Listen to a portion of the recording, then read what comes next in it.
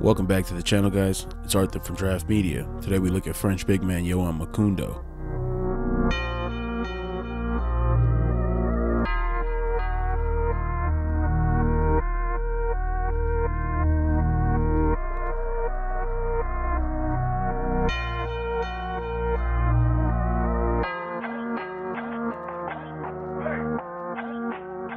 Makoundou is an athletic power forward who can really play above the rim. 81% of his shots are two-point attempts, with the vast majority being right at the rim. He's very active for his size. He cuts to the basket for easy dunks, which explains the 51% field goal percentage.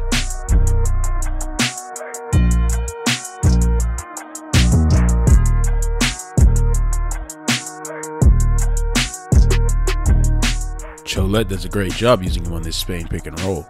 Watch how Makoundou is receiving a back screen right after setting his own screen, creating a beautiful backdoor lob. He gets creative with his footwork to find himself open for lobs.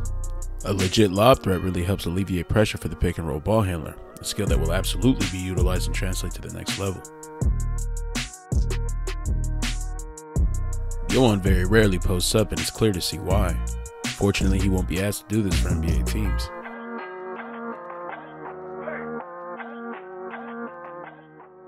Makoundou's mid-range game doesn't seem too promising. He doesn't take them often, and even when he does, the form is all over the place. Hopefully he'll be able to continue improving on this.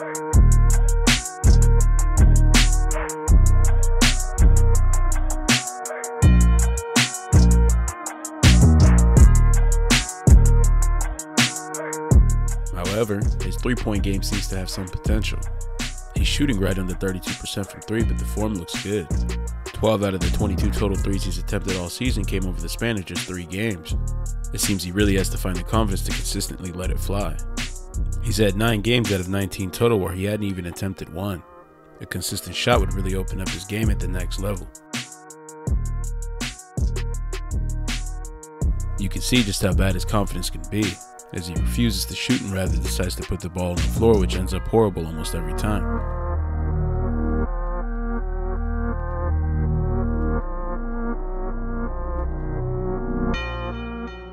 As I mentioned before, Makoundou loves to attack the closeout, and while I'm still not too big of a fan of it, he does get an assist from it every now and then. His passing isn't anything game-changing, but he definitely isn't a ball stopper by any means, which is always good. He's averaging 1.2 turnovers a game, and the way he looks for these assists is a big reason why. He plays a dangerous game. He leaves his feet and doesn't look at the defender in front of him, inviting an easy opportunity to take a charge.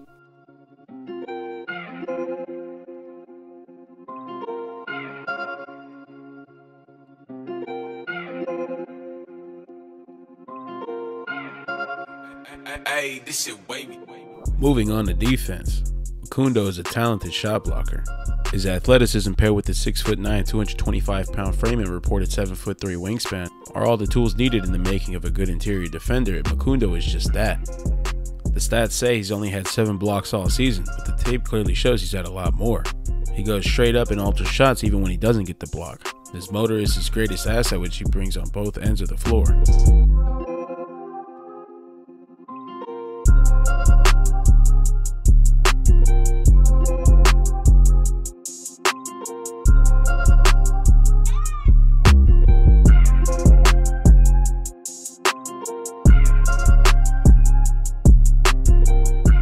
He's a good help defender as well. Watch how he quickly realizes his teammate is beat off the dribble and rotates inside to take away the drive while his teammate rotates out to his assignment. He never gives up on the play. You see him track down the opponent full court and get the block. He's a decent post defender as well. I would like to see him use his forearm to take away ground from his opponent, but you can see how he uses his quick leap to contest shots and change his trajectory.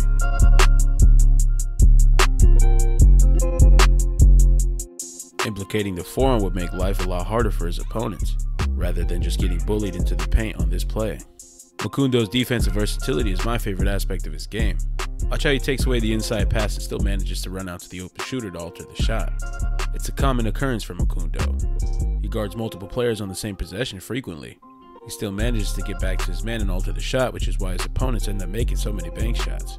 He closes out fast and effectively almost every time. He's so athletic he manages to even block a few of these shots.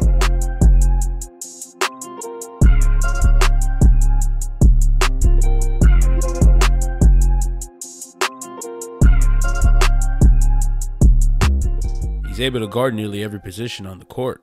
He stays with the guard on this whole possession, but great offense beats great defense. His perimeter defense has NBA written all over it. Makoundou might just be the unluckiest player ever. Even when he plays perfect defense, it seems his opponents make the shots more than anybody else. On this play, despite having a hedge super high on the screen, Yoan still runs full speed to close out to his new assignment across the court and still manages to get there on time. He moves really well laterally and will be a real asset on defense. His game reminds me a lot of Precious Achiuwa of the Toronto Raptors. I envision him in a similar role, as well as Jeremy Grant before he went to Detroit and Jared Vanderbilt from Minnesota.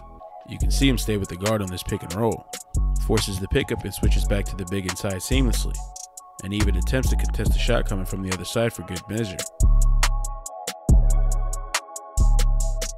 The same way a made shot doesn't always imply bad defense, a made shot doesn't always mean the defense was good.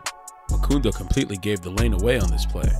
He also gambles way too much on this play, again giving up an open lane. Hey, this shit wavy. Moving on to his rebounding. Averaging 5.4 a game in 22 minutes is good production. The one complaint I have is his unwillingness to box out.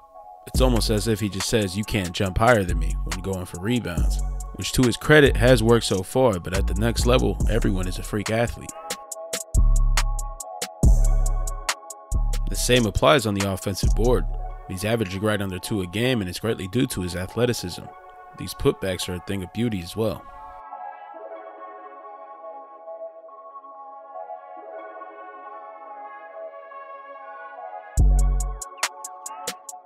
I would also like to mention Yoan's constant hustle on the court. Feels like he'll save at least one possession a game and turn it into a positive.